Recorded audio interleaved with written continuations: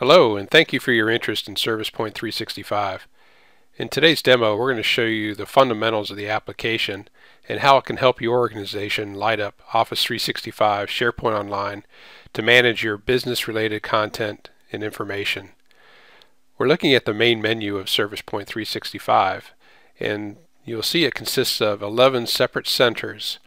Each center is designed to manage different content or different content areas associated with the business, from internal information for the company center, which would typically be used for intranet type information, where you can have things like company calendars and announcements, employee lists. Each department can have their own separate workspace, which is dedicated to their needs for documents and calendars and issues lists and so forth. So Company Center typically is leveraged for an intranet type offering. If we move over to the right, we're going to see Client Center.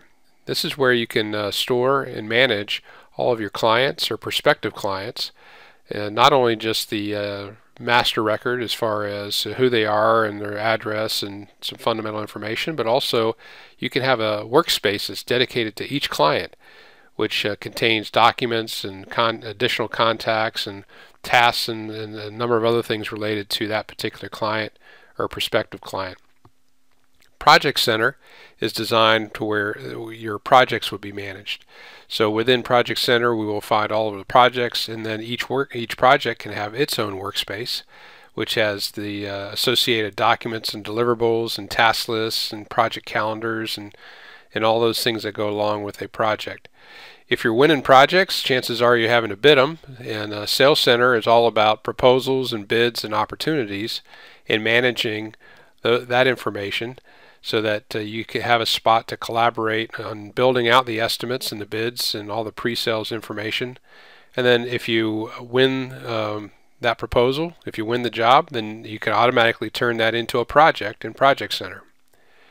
If I look at Staffing Center and Resource Center, this is all about your internal resources or your relationships with other resource firms. So Staffing Center provides the ability to where somebody can go in and put in a staffing request. Let's say you need a business analyst or project manager for a particular project. That request can be entered in the Staffing Center, along with the duration and target bill rates and a lot of other things such as skills that are necessary. Then whoever is responsible for filling that request can look through the Resource Center to determine what is the best match for that staffing request and make that match. If you look down here at Delivery Center, typically this is used for methodologies. Many organizations have processes, procedures, methodologies for how they go about doing their business, and this gives you the ability to store each methodology separately and also associate the appropriate documents with that methodology so that when people are wanting to follow that methodology, they can pull from the correct pool of template documents that go along with it. Solution Center many times is used for kind of the standard guide solutions, materials, solution guides, end user training materials associated with the different products and solutions that a company may represent. So this becomes that central repository that's always kept up to date, so again people can find the latest and greatest information related to a particular solution.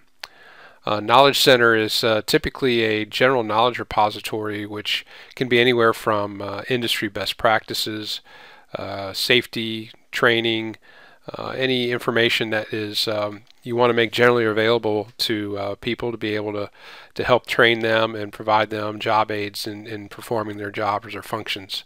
So that's the Knowledge Center. If we look down at Partner Center, a lot of organizations have partners that they're working with, whether it be contractors or subs or vendors, subcontractors, and this gives you the ability to manage those relationships and also provide workspaces that can be permissioned so that the partner can also have access, and then you can download and upload information directly with the partner through this Partner Center. And then lastly, we have an area Support Center, which is really typically for issues and managing issue logs and also providing support documents that would be useful for people to have easy access to. So when all these centers come together, you have can deliver quite a wide breadth of capability, anywhere from a company intranet to a CRM type of functionality to project management, proposal management, resource management, process management, knowledge management, partner management, and issue management. And these centers are all connected together. So whenever we go into one center, it will reuse what information it can from another center. So let's go through just a quick little scenario. A lot of organizations are doing projects in some form or fashion. So let's go into Project Center, and this will be a good representation of how the other centers are also structured and how you go about using them. So if we go into Project Center, it's going to show us, first of all the different projects that we have going on. So here we have, we're now within Project Center, and you can see that we have a number of items in the list here, and these are all the different projects that we have going on. So it shows us in this view the client, the name of the project, and then there's some other metadata or tags just to information that's useful for that project for us to be able to find it or filter it or search for it. And this is called metadata, and we deliver with the application a couple hundred custom fields of metadata that come out of the box that allows you to do tagging like this. So for instance, the ability to tag it by what service line this project's a part of, what type of project, what geography, who's the project lead, status. But this is just examples of the metadata. There's many other fields that you could instead pull forward and include in these views. And the value is that very easy when people go into Project Center, if they want to sort, sequence, find different types of projects or within different geographies, you can then leverage this information. For instance, if I want to see all the projects that we have going on in the Midwest, I can simply now use a filtering capability to change my view so that it's showing me just the Midwest projects. Likewise, I could say I want to see Midwest consulting services projects. So you can see how if you're associating the metadata or tagging the metadata, how useful that can be to be able to create and find and filter and sort the information in the most valuable manner. To add a new project, you simply go New Item, and what it does is it brings up the Project Add screen. And this will also show you examples of all the metadata that we deliver with the app, as well as you immediately will see that these things are connected. So the first thing, if I'm going to add a new project, it's going to prompt me for which client this project's for, and the clients that it's displaying in the drop-down are clients that are being pulled from the Client Center. So again, how these centers are connected together. Give it a project name. And then once again, seeing examples of some of the metadata that we have delivered out of the box with this solution. And these are all metadata fields that are related to a project. Clients would have their own set of metadata, sales opportunities would have their own set of metadata, and so on. So each center has its own group of fields or metadata associated with it. And through this, then you can easily go in and you can tag, for instance, in this case, project. You know, what is the status of the project, what type of project it is, and the values that are displayed in the drop downs are values that would be your values. So we ship a number of default values that you can use the app out of the box, but more likely you're going to go in to these lists and very simply change the drop-down values to reflect the ones that are valid for your company, and that is very easily done as a part of this. So again, somebody would go through, would associate the necessary fields. We're not requiring that you enter all these fields. The only fields that we require in this case, we only require a client and a project name. You can see that these are fields that are starred or asterisked. But you can go through and on these entry forms, you can go through and make other fields required.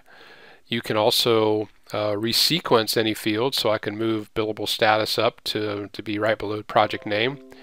I could also go through and hide fields.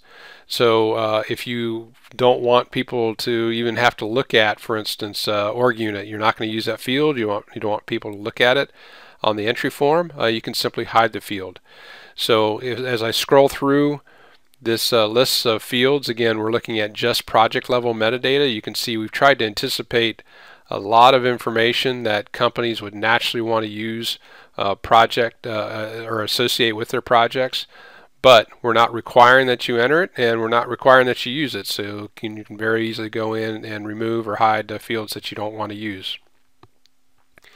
So that's how easy it is to add a new project to the list. But then the real value is, if you have a project, you're probably going to want to store information related to it, such as documents and task lists and calendars and contacts. And so we've made that process very simple. So if you wanted to create what we call a workspace, which is really just a dedicated site associated with a project, I simply select that project, and we've added a new option to the menu bar which says Create Workspace. So by launching that, it actually kicks off a provisioning engine, which is it runs in Azure, but it communicates with your Office 365 SharePoint tenancy, and it creates a unique workspace for this particular project. It also lays on that workspace a template layout, which has a number of areas or sections predetermined, and then it also drops in next to the project this link, which is how I would access the workspace once it's been generated. So let's open up a sample workspace. The name of this client is Web Construction, and the name of the project is ServicePoint365 Implementation. So let's click on Link to Workspace, and we'll open up what a sample workspace may look like. So here we are. We're looking at just an individual project's workspace, and you'll be able to see at the top here we've got the name of the project, which is ServicePoint365. Here's some of the metadata that we've captured for this project, and you can determine what fields you want to display here. And if I scroll down, let's take a look at some of the other sections that are already a part of our template. So the first area is, of course, documents. So this is where all your project documents and deliverables would be found.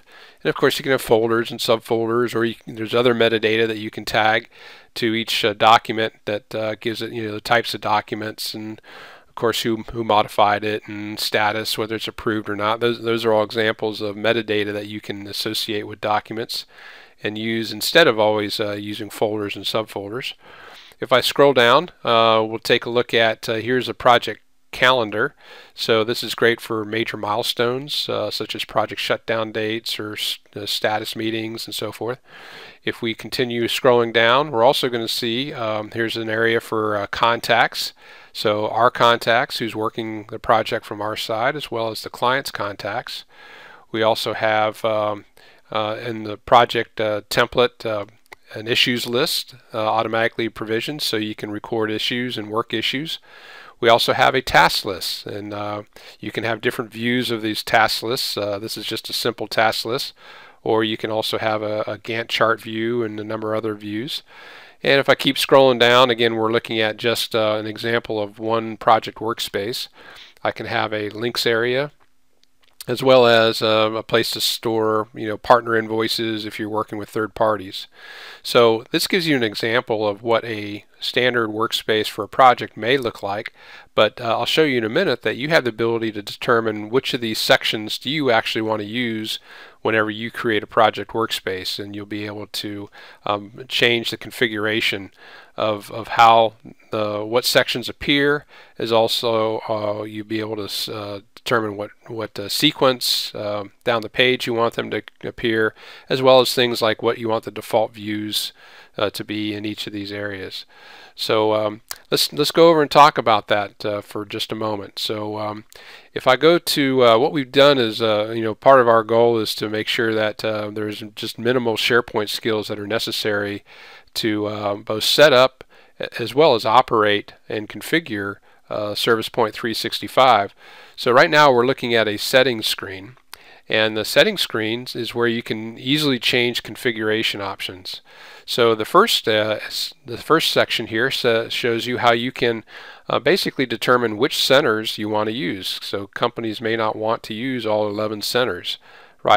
day one. So in that case, you can turn on and off different centers, and they would be immediately removed from the menuing system. If you decide later on that you want to start using a center, you simply go in and turn it back on. You also have the ability to change the names of the center. So let's say rather than calling it Sales Center, maybe we want to call it Proposal Center as an example. So you can rename centers and repurpose them for different reasons. And also this is some bubble help, which if you put your cursor over a tile, that shows you some additional information about that particular center as to what's behind it. And again, you can modify all the text in here. So the first level of configuration that's very easily done is determining which centers you want to use, what names you want to use, and also what the purposes of them are. So now if I scroll down, we're going to talk about within each center now. Let's use Project Center as an example, since we were just on a project workspace. We can also go in and easily change the template for a project workspace. This first section here shows you, if you recall, when we looked at the project workspace, we saw a document library, a contacts list, a calendar, task list. So you can easily go in and turn on and off different sections that you may or may not want to use for your project workspace, as well as you can resequence. Let's maybe I want my issues log to be right underneath the document library. So I can simply drag and drop, and it will resequence the template so that the next time an issue, the workspace is generated, it will adhere to whatever settings we have turned on here for the project workspace. You saw a section at the top where it showed some metadata associated with the project. You can again turn on and off different fields. You can resequence the fields. And also, if you were to go in and add new fields, they would show up here and you can begin to use them. And then each of these sections, such as the document library, issues, contacts, if I scroll down a little bit further in the Project Center section, you'll see we also have the ability to even configure within each section. So here I am looking at the document library. I can turn on and off different fields that I want to have as the standard view for my document library. So exposing those fields, as well as I can resequence those fields from left to right. And what all this does is changes the default view for the document library on the project workspace. So again, even though we're delivered an app, or so to speak, a template here, we've given you the capability of going in and changing the configuration of it so that it better matches how you want to use the environment. So that's a quick walkthrough of the base application, as well as giving you a quick walkthrough of some of the configuration options that you have available to you. Last but not least, there's a full solution guide. If you look up here at the help menu, you'll click on that. There's actually a 100-page solution document that goes through every center, shows you more about it, also covers the major tasks as to how you use a center. So very helpful information. So hopefully you've enjoyed this brief demo of ServicePoint 365. And if you have other questions, please don't hesitate to reach out to us. Either visit us on our website, www.servicepoint365.com, or you can send us an email at info@servicepoint365.com. Thank you for your time.